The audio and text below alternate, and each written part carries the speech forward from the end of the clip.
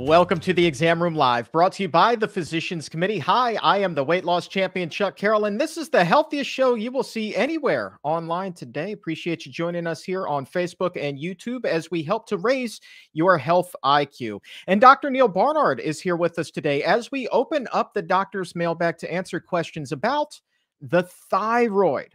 How much help can you get for a thyroid from the food that you're eating? So we're going to learn whether overindulging in things like burgers and fries and those double cheese pizzas that you see all over the TV, well, can that lead to a sluggish thyroid? We're going to find out. But then on the flip side, what kind of help can you get from a healthier diet, one that's lower in fat and has way more fruits and vegetables and way less burgers and fries? We're going to find that out as well. We're going to open up the doctor's mailbag, which means that we're going to be answering your questions about your thyroid. So if there's something that you would like to ask Dr. Barnard, go ahead, drop that in the comments or the chat box right now. You can even send it to me on Twitter or Instagram. I'm at Chuck Carroll, WLC. Just make sure when you send in that question, you use the hashtag Exam Room Live. So let's not waste any time. Let's go ahead and welcome Dr. Barnard to the show today and start answering some questions. Sir, thank you very much for being here. Hi, Chuck. Great to be with you.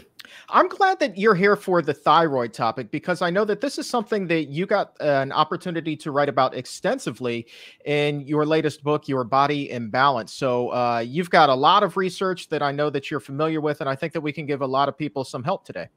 Well, it's such an important topic because it's one that people really don't understand too much. If you ask a person to point to their thyroid, they might not even know where it is, or if they do know, they're not too sure what it does, but they often feel the effects. People will get out of bed one day and they'll say, I don't really feel like myself. I feel kind of sluggish. And then they walk into the bathroom, they stand on the scale and they're 3 pounds up from the last time they checked. And then they look in the mirror and they'll think, gee, my skin doesn't look healthy and my hair doesn't look healthy and their digestive tract is not working very well. So if you go to the doctor and you say all of these things, low energy, weight gain, and skin changes, hair changes, we're going to think, no doctor could diagnose this because it's just too vague. But the doctor says, wait a minute, this to me sounds like the constellation of symptoms that suggest your thyroid isn't working very well. And so your thyroid is here at the base of your neck. It makes thyroid hormone and it goes to the cells of your body to give them energy. And if it's not working right, you've got too little energy and a lot of other things go wrong. The flip side can happen. You can have too much thyroid hormone and that creates all the flip side of symptoms. You're revved up and not feeling well in other ways. So either way, you want to get your body back in balance. How common are thyroid issues among people? Because we talk a lot about cancer and heart disease and other kinds of chronic illnesses on this show, but how big of a problem is thyroid for so many people? It's quite common. Hypothyroidism is quite common, but often underdiagnosed. And also it's not even.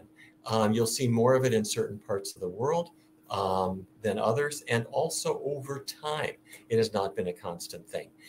We saw quite a lot of it, in fact, here in the United States up until 1924. And that was the year that the Morton Company started selling iodized salt. The iodine is a way to fight hypothyroidism.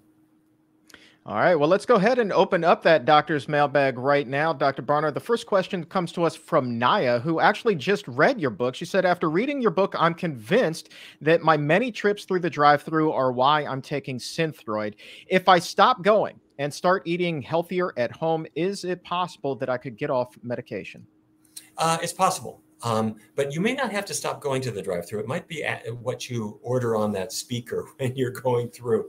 For example, if you were going through the drive-thru and getting the taco covered with extra cheese and meat, what if we were to switch that to a bean burrito, hold the cheese, or something like that? What I'm getting at is there's nothing about the rapidity with which your meal is made. In other words, fast food in and of itself isn't the issue. It's a question of what those foods actually are. We need more research in this area, but the big, I'm going to call it, kind of earth-shattering research study that came out was with the Adventist Health Study 2.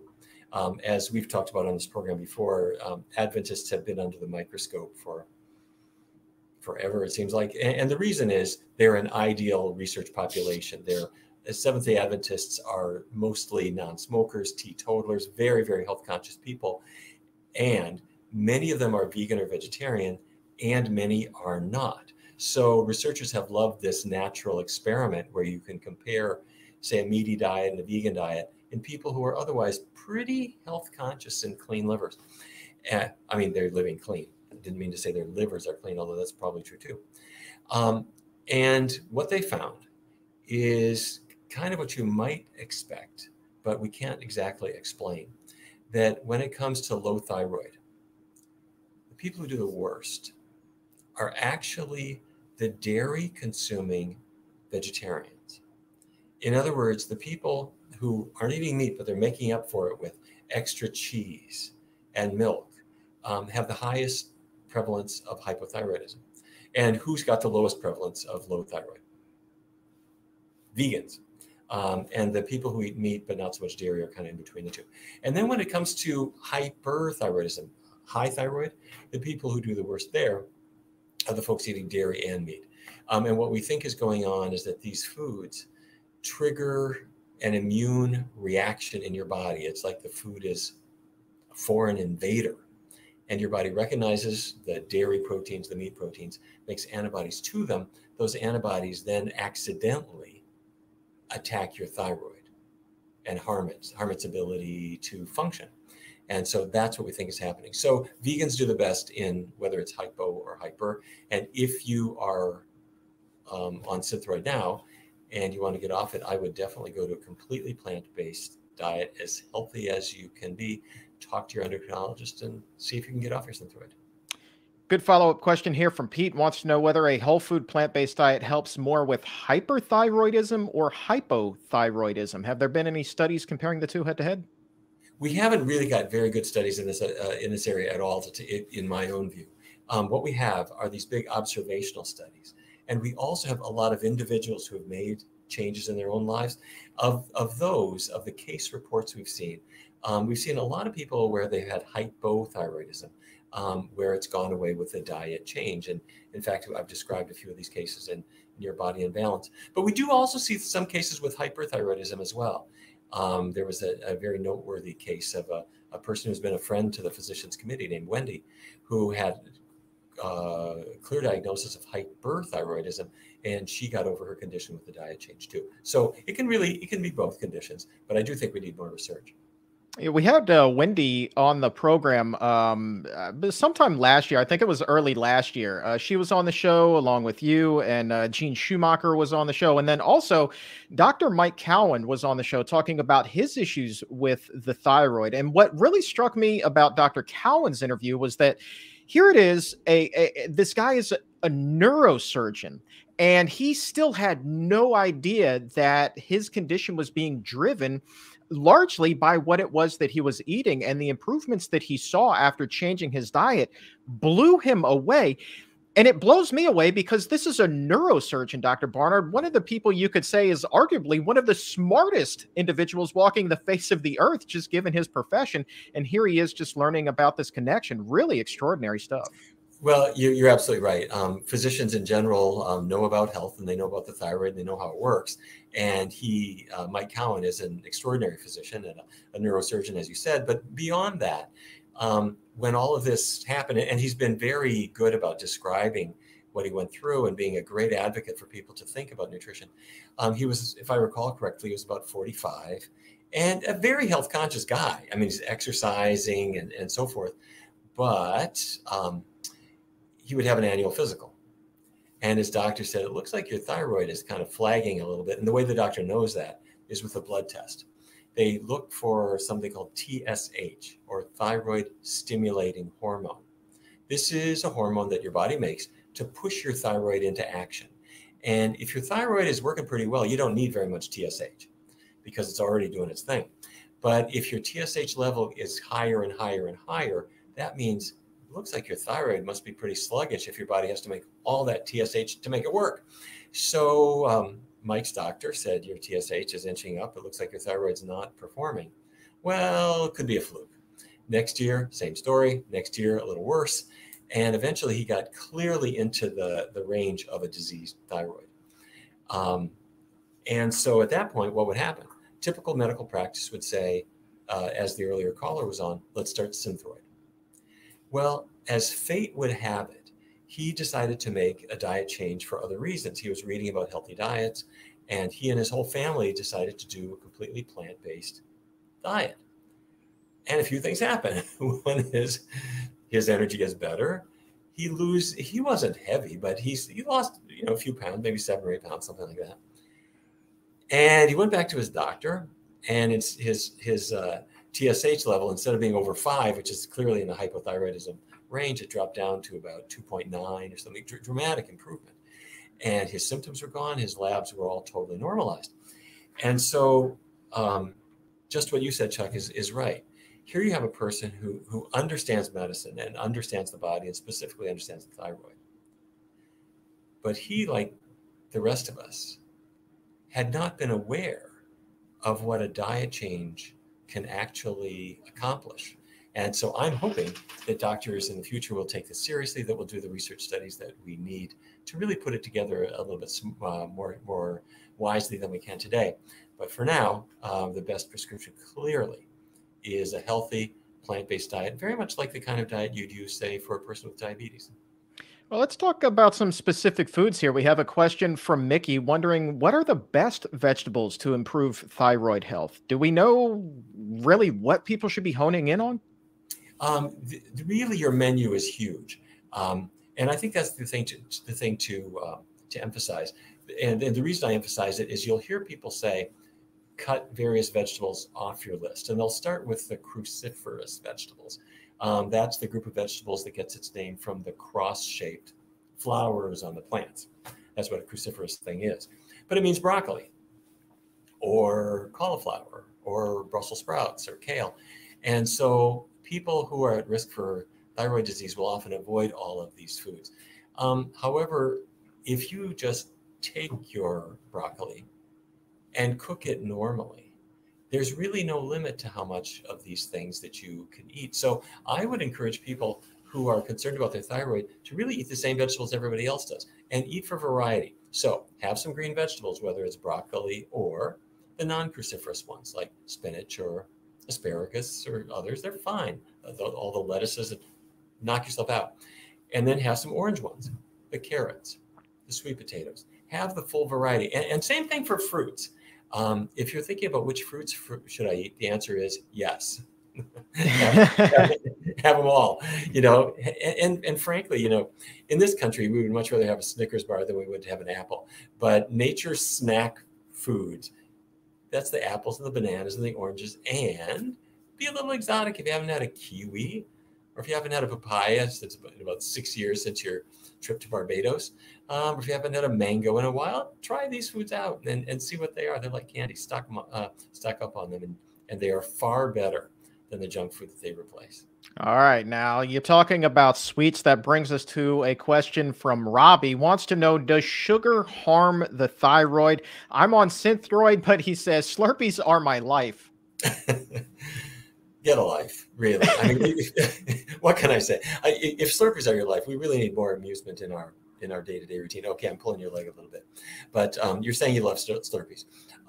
Okay, little bad news, little good news. The good news is I don't really think the sugar is affecting your thyroid. I don't think it's a big thing. That said, the bad news is that sugar is not really health food.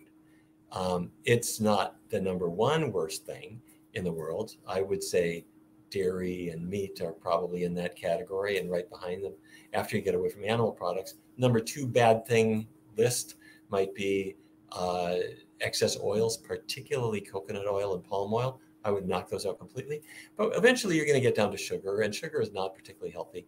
So I would get away from them. However, I got a big caveat on that. Some people will say, okay, I'm with you. I won't have my soda anymore. I'll get the artificially sweetened soda. I wouldn't do that. We used to think that the artificial sweeteners were totally innocuous. I don't really think they are. We don't understand exactly why they do what they do, but there have been some studies showing that the artificial sweeteners are linked to thyroid conditions too. So frankly, I think they might even be worse than the ones that are flavored with regular sugar. There's some controversy, shocker, around soy and thyroid health. So let's take a question from Colleen at 1214. Can soy trigger or worsen hypothyroidism? And conversely, can iodine help? Okay, these are great questions, and they're both really important. Let's start with the iodine one. And the reason we want to start there is your body cannot make any thyroid hormone at all, zero, none, if it doesn't have iodine. Iodine is part of the hormone. And if it's not in your diet, you're not going to make it. You're going to be hypothyroid.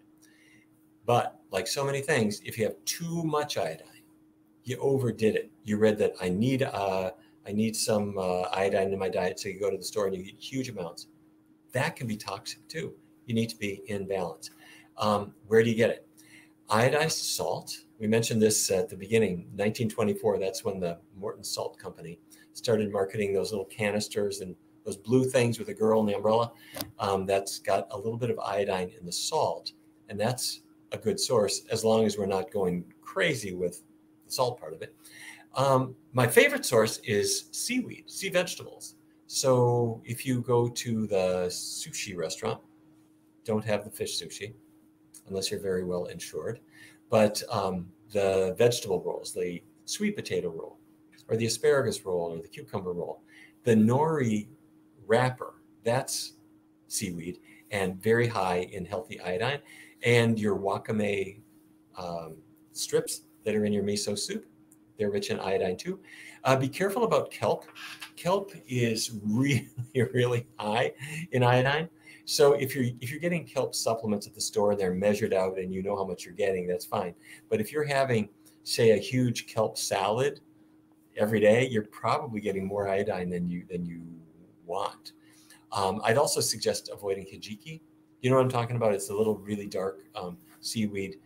It's probably highly contaminated with metals, but the wakame and the nori are just super great. Okay, so that's iodine. You do need iodine. Let's talk about soy for just a minute. Overall, soy is fine. Don't have soy or anything else when you're taking your pill, your Synthroid pill, your thyroid medication, because any food, no matter what it is going to interfere with its absorption. But soy itself gets mostly a not guilty verdict. There have been some hints about people who are teetering on the verge of hypothyroidism, and they are low in iodine also. The question is whether soy could drive them into hypothyroidism. I think that's a really good question, but it really is just, to me, it just means make sure you're getting iodine, that you have iodine adequacy. That's really job one. And I think soy is going to turn out to be perfectly fine. All right. And as a reminder to Jaquetta and everybody else hanging out in the chat room with us here today, if you have a question for Dr. Barnard, go ahead and post that right there in the chat room or in the comments. Send it to me on Twitter or Instagram with the hashtag ExamRoomLive. Let's take a question from Tane at 1215. Is there hope to get off of thyroid medication through diet even after having a thyroidectomy? At that point, no. If you still have a functional thyroid gland, and you're hypothyroid because you've got Hashimoto's thyroiditis, for example, which is the most common, their person can make a diet change. And in some cases, these people have been able to come off their medication. But I'm sorry to hear what it sounds like. What happened to you is that you might have had a tumor or something in the thyroid. For whatever reason, your doctor removed the thyroid. At that point, you're going to need to take some thyroid hormone for the rest of your life. Now, that's not a bad thing. It's just that the natural factory for it is gone, so you're going to need to import it. You can do it, and it's essential for health. Okay, here's one from Natalia. How many people start their day with a cup of coffee? I would say quite a bit, but Natalia is wondering whether coffee and caffeine should be avoided for thyroid health. No, I don't think they need to be. I would be concerned more about what's going into your coffee.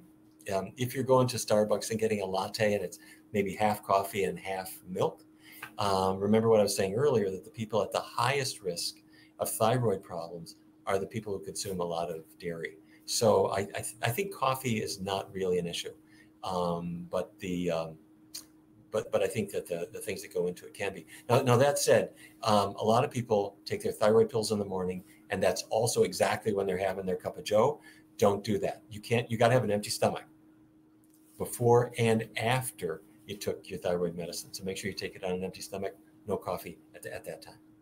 A lot of people who eat the healthy plant-based diet try to avoid oil completely. So this is a good question from Fabi. You just mentioned nori sheets for iodine. Wants to know, what about nori sheets? They actually have some oil on them. Yeah, although it didn't come to him naturally. It's added at the factory. When it's in nature, it doesn't have it. So you look at different brands, and you'll get to know them. They'll sometimes have a little bit of sesame oil or other kinds of oil. Sometimes added just as a flavoring. And I think it's good to minimize it. The amount is fairly trivial on most of them, and some they don't have it at all. So have a look and you'll see. All right. Question from Charlotte. A friend told me that turmeric can help with the thyroid. Is that true? Yeah, let me give this a qualified maybe. Turmeric has been investigated for all kinds of things. And the main theme is that it's an anti-inflammatory. So in other words, your body reacts to a mosquito bite or a bee sting, and it reacts by inflammation. What that means is your white blood cells say, I've been invaded by the bee sting or something. And so your white blood cells make antibodies to knock out whatever the bee injected in you, or the bit of a stinger or something like that. Or you brushed against some poison ivy, and so your white blood cells make antibodies to try to get away from these antigens, the proteins that are there. And the problem then is that the antibodies end up attacking our thyroid gland. And if they attack the thyroid gland's ability to make thyroid hormone, you get your hypothyroid. If they attack the control mechanism for the thyroid, so your thyroid can't turn off, you get hyperthyroidism. So what about turmeric? Turmeric's an anti-inflammatory, and it turns down that fire.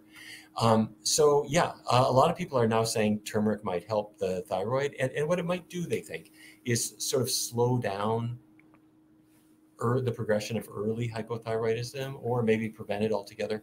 And there may be evidence to it. I think it's totally safe. The one caution I have is something that I'm going to call publication bias. And this is when you start to discover that people cheerlead for a certain thing, like grapes have resveratrol. So maybe a glass of red wine is good for us. Let's do a study. And you suddenly discover that all the literature is on the side of whatever product people want to push. And sometimes that's because it's true, but other times it's because they didn't want to publish anything that was negative, or it was sponsored by a company. So with the turmeric supplement manufacturers are the ones doing the trials, I think the research really looks a little too favorable. So forgive me for that long-winded answer. The bottom line is turmeric is an anti-inflammatory. It is. It's totally safe, and there is some evidence that it's beneficial. But I'm keeping both eyes open, to tell you the truth, to see if larger and more consistent studies continue to bear that out. You want to get them talking today?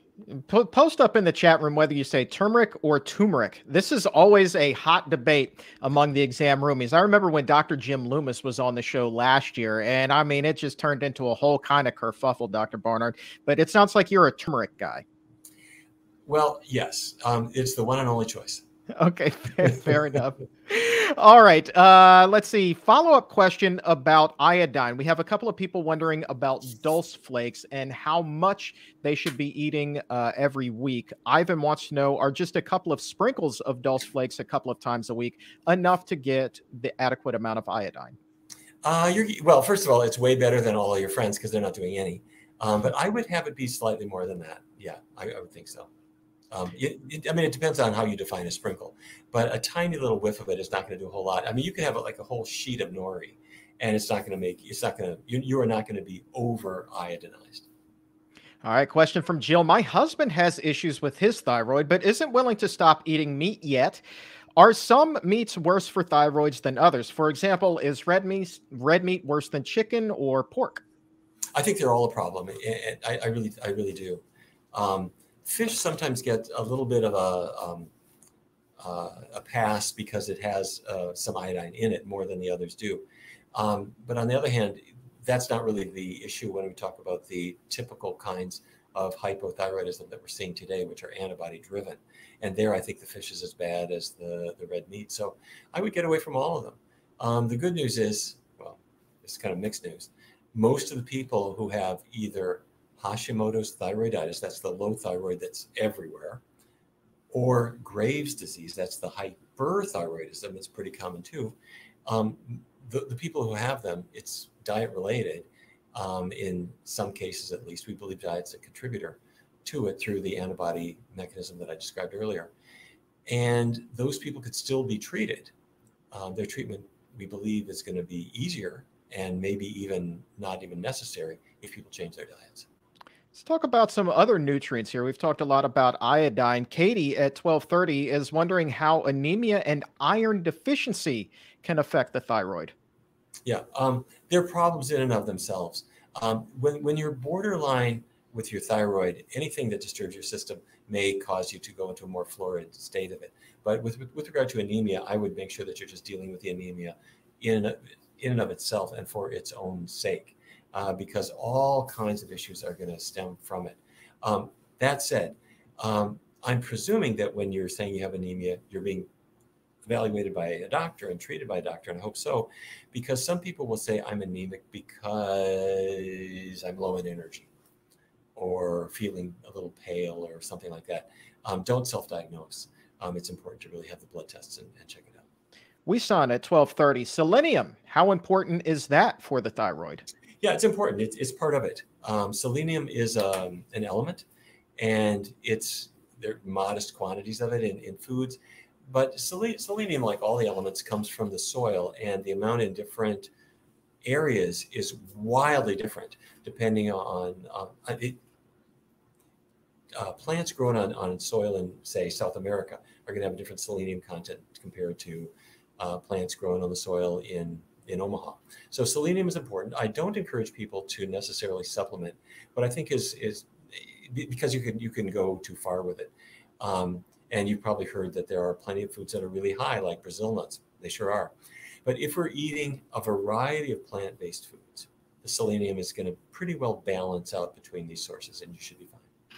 Oh, how about this for a comment from Sweetie Peas at 1232, Dr. Barnard? This is about as good of a compliment as it gets. Just wanted to say thank you for this amazing podcast. It has inspired me to go back to school. I'm on the path to becoming a dietitian. How great is that?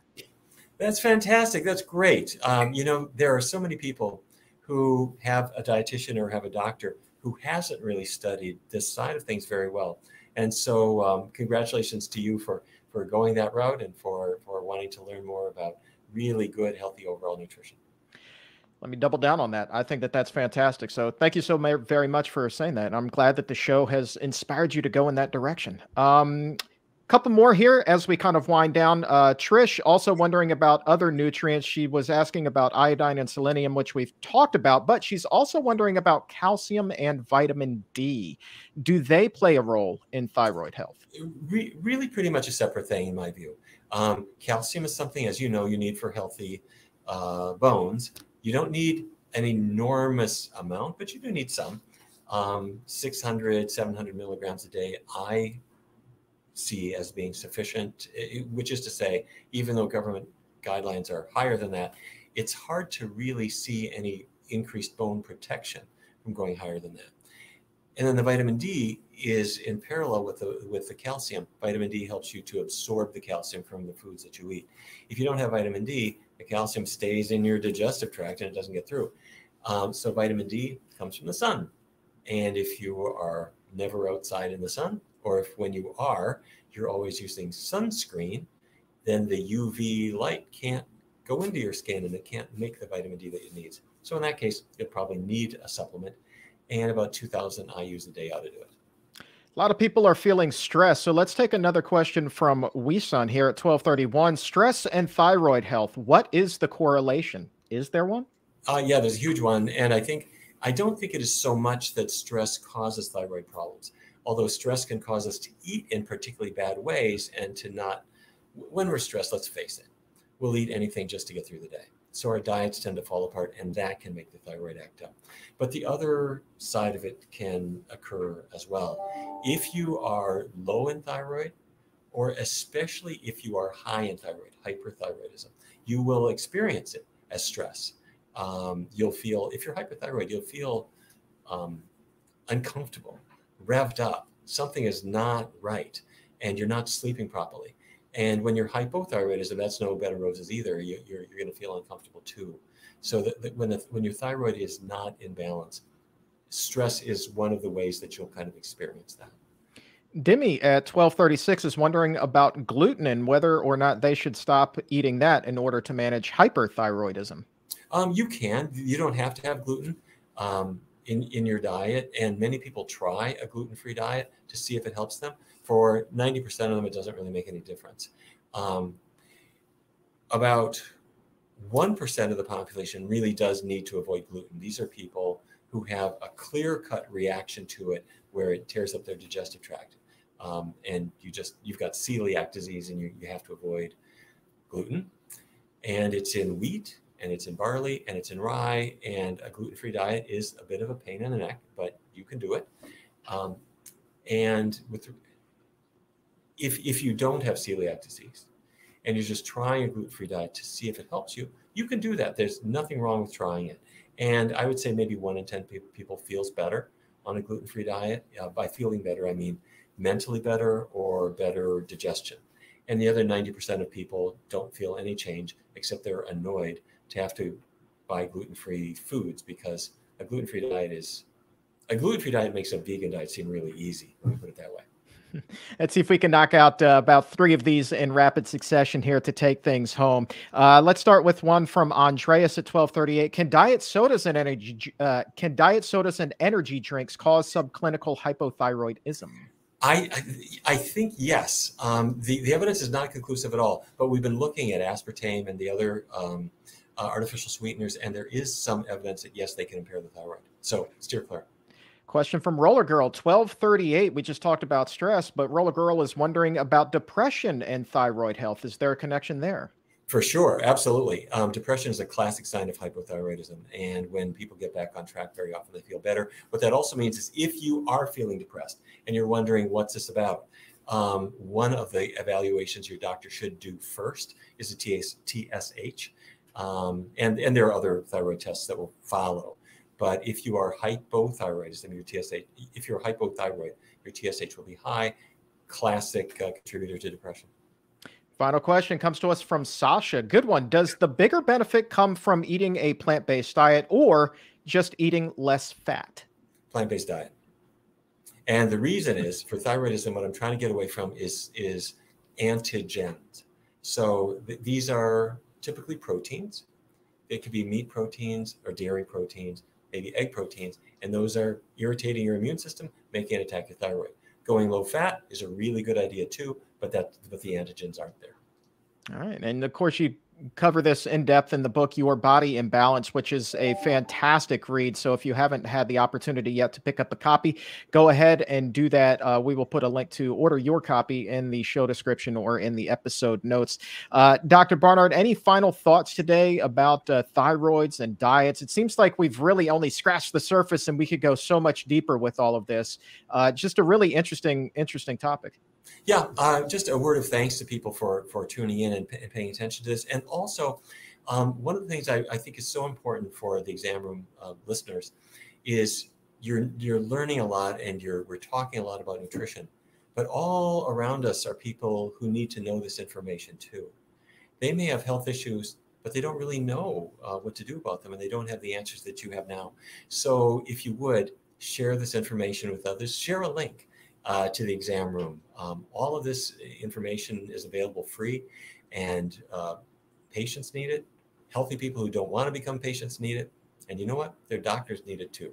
So please share it around if you would.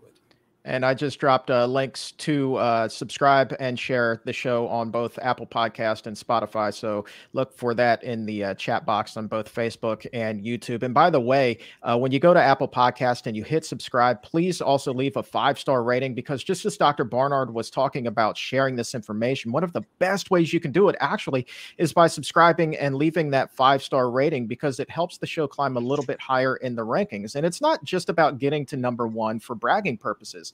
It's because the higher we go on the podcast rankings, literally, the easier it becomes for people who need this information the most to find it. You'd be amazed at how many more people click on the show when it's ranked number 1, number 2, number 3, compared to if it's down in the 20s. We got to get this information out to as many people as possible. So please click on those links, leave a 5-star rating and a nice comment if you would be so kind. But Dr. Barnard, my friend, that is all the time that we have today. Thank you so very much for being here and just helping out so many people by answering so many questions. It's been a pleasure, Chuck. Thank you. All right. And if we did not get to your question today, have no fear. We will save it and do our best to get you an answer on an upcoming episode. So stay tuned for that. You can also keep sending them in by posting it in the comments or the chat box. And I promise you, we will do our best to get you an answer on a future show.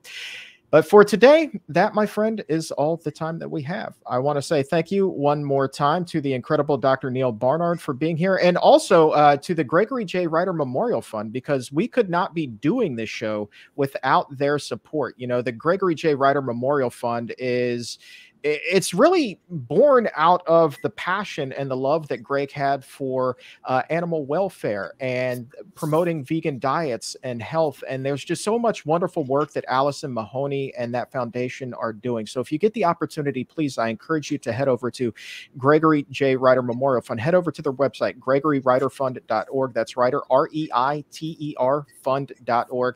Subscribe to their newsletter and catch up on everything that they've been doing. Allison and the team there are just doing some extraordinary work, and I cannot stress that enough. They are just phenomenal people.